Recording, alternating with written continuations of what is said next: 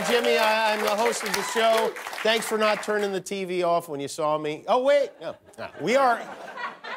We are 8 days away from something. What? I don't know. Nobody knows. Election day is a week from tomorrow. We don't even know if we'll know who won on Election day. According to the polls, Joe Biden has a big lead. You know, it's interesting. The Republicans keep saying, don't pay attention to the polls, we're going to win. And the Democrats keep saying, don't pay attention to the polls, there's a good chance we'll lose. So finally, something we agree on, I guess.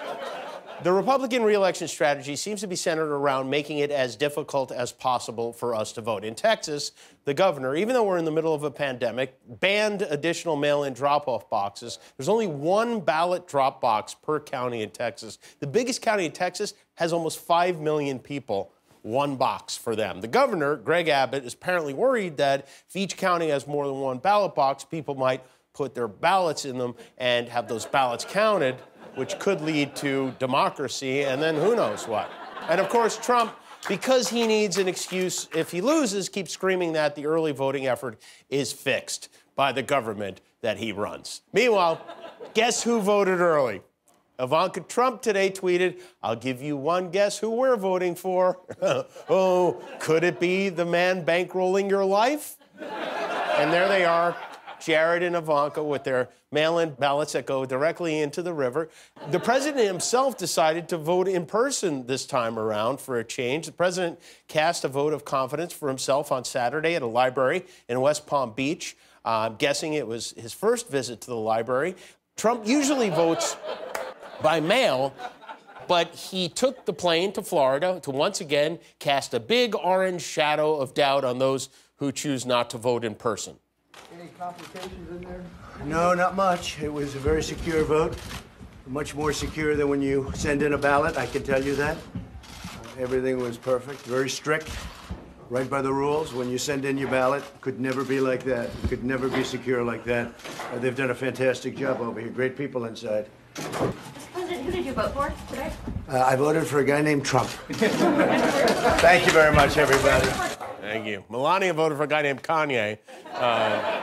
Trump was in the voting booth for 16 minutes. What could possibly have taken him 16 minutes? There's no way he voted on anything other than himself, right? I mean, how long does it take to fill in a bubble next to your name? It probably took him 30 seconds to vote for himself and 15 and a half minutes to soften his erection before he came out.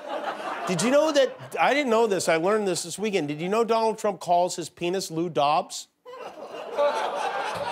That's true.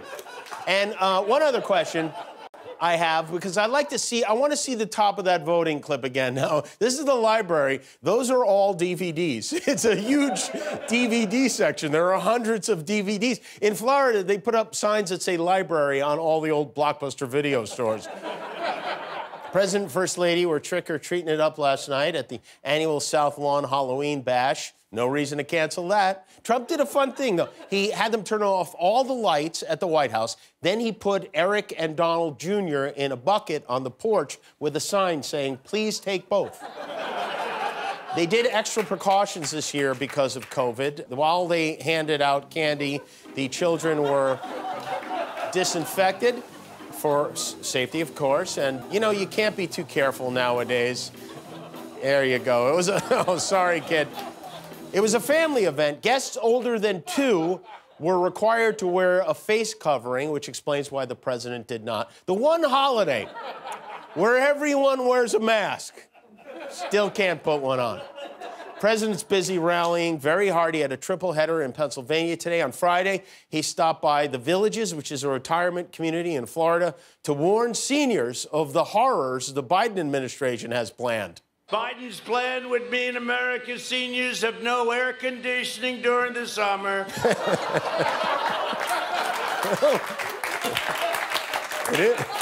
And he will remove the orthotics from your shoes.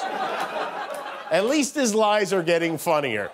Yesterday, Regener Don was in Londonderry, New Hampshire, where all on their own, the crowd came up with an exciting new chant. I took something called Regeneron. The following morning, I felt so good. I felt like Superman. I wanted to get back.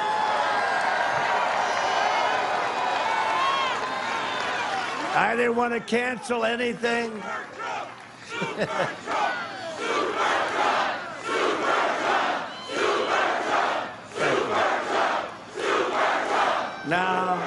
No, we didn't want to be canceled. Super Trump. Fatter than a speeding bullet, able to bankrupt tall buildings with a single bound. This was not super for Trump. Not only is the president trailing Joe Biden among seniors, he's also polling poorly among the deceased. Georgia May Adkins died of a stroke on September 28th.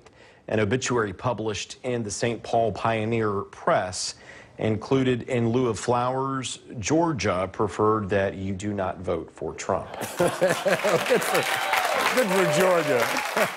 Florida, listen to Georgia, will you? It was her dying wish. The main event in Washington today was the confirmation of Judge Amy Coney Barrett, who is America's next top Supreme Court justice, tilting the balance of the court even heavier to the right. Mitch McConnell rushed this one through faster than his morning Dulcolax kicks in. Republicans made a big power grab before an election that could very well wipe out their majority in the Senate. You know, usually when this many white people get together for one last heist, it's an Ocean 11 movie, or Ocean's 11 movie, right, Guillermo? That's right, Jimmy. All right, that one up. All right. Mike Pence did not, as was planned, preside over the confirmation because at least 5 of his aides have tested positive for COVID-19. Even Mike Pence's aides has COVID-19. I don't know what that means. Fortunately, the vice president himself tested negative again. As far as we know, the virus cannot be transmitted between humans and poodles, so he should be okay. But even though Pence is surrounded by highly infectious people, he's still out on the road. The White Collar Comedy Tour was in Lakeland, Florida this weekend, slaying the crowds the way only Mike Pence can. He's not going to tell the American people whether he'll pack the court until months after the election. Well, to borrow a phrase, come on, man.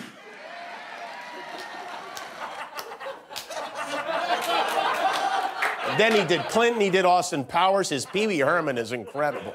He's very gifted. Meanwhile, the White House's new plan to stop the virus is to stop trying to stop it. Yesterday, Trump's chief of staff, Mark Meadows, went on CNN and he admitted to Jake Tapper, he said, we're not going to control the pandemic. Of course, Trump contradicted him. Not even 24 hours later, he said just the opposite, absolutely the opposite, which is interesting because the president hasn't even had a meeting with the COVID task force in months. This is like if you were drowning and refused to meet with the lifeguard. This is ridiculous. Cases are surging like they haven't before, but Donald Trump is sick and tired of hearing about it. It started off COVID, COVID, COVID, COVID, COVID, COVID, COVID, COVID, COVID, COVID, COVID, COVID, COVID, COVID, COVID, COVID-19, COVID. COVID, COVID, pandemic, COVID, COVID, COVID, COVID, COVID, COVID, COVID, COVID. COVID, COVID, COVID, COVID, COVID, COVID, COVID, COVID, COVID, COVID, COVID, COVID, COVID, COVID, COVID, COVID. You know what? I think I figured it out. He's jealous of the virus. He's upset that COVID is getting more attention than he is. Melania Trump has recovered and is expected to hit the campaign trail tomorrow. The real Melania, not the fake one everybody was tweeting about. Did you see this over the weekend? People were going nuts over this photo of Melania boarding Marine One, the helicopter. A lot of tweeters were convinced this is a body double. The alarm went off when they saw her smiling, which is... This is what Melania would look like if she was married to anyone else. Melania is headlining a campaign event in Pennsylvania tomorrow. She'll be sharing a stage with Kellyanne Conway while the president spends the day dancing with himself.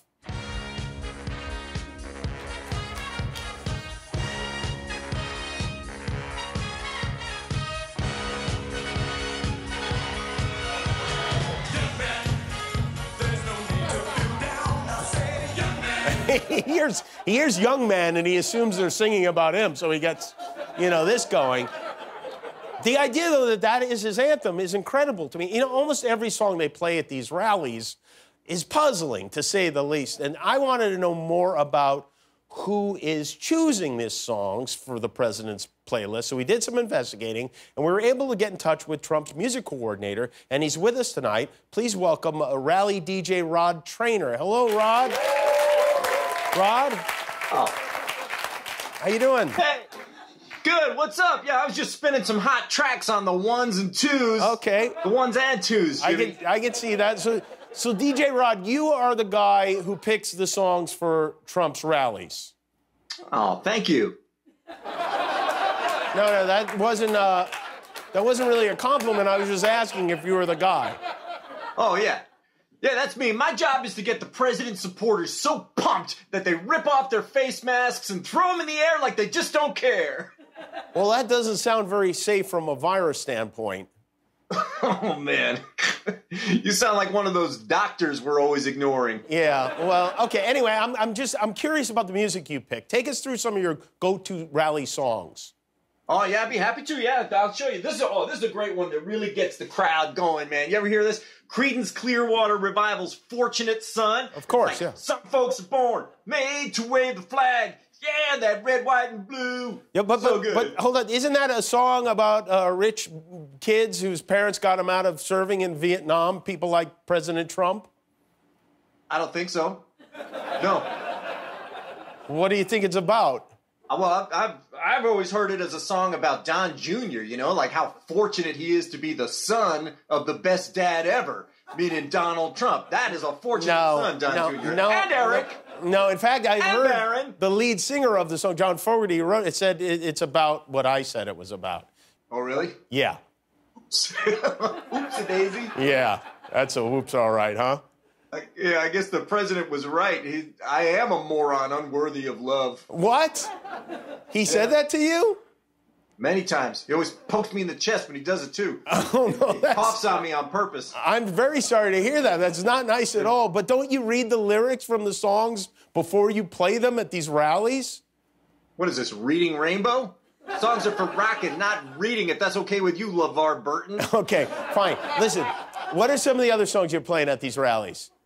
Just the usual, you know, great songs. Sympathy for the Devil, Bad Moon Rising, Everybody Hurts, You Can't Always Get What You Want, It's the End of the World as We Know It. But Rod, don't you see any irony with the name, at least the titles of the songs you just mentioned? No, I do not, and I don't even know what irony is. Hey, you know what else I play? What?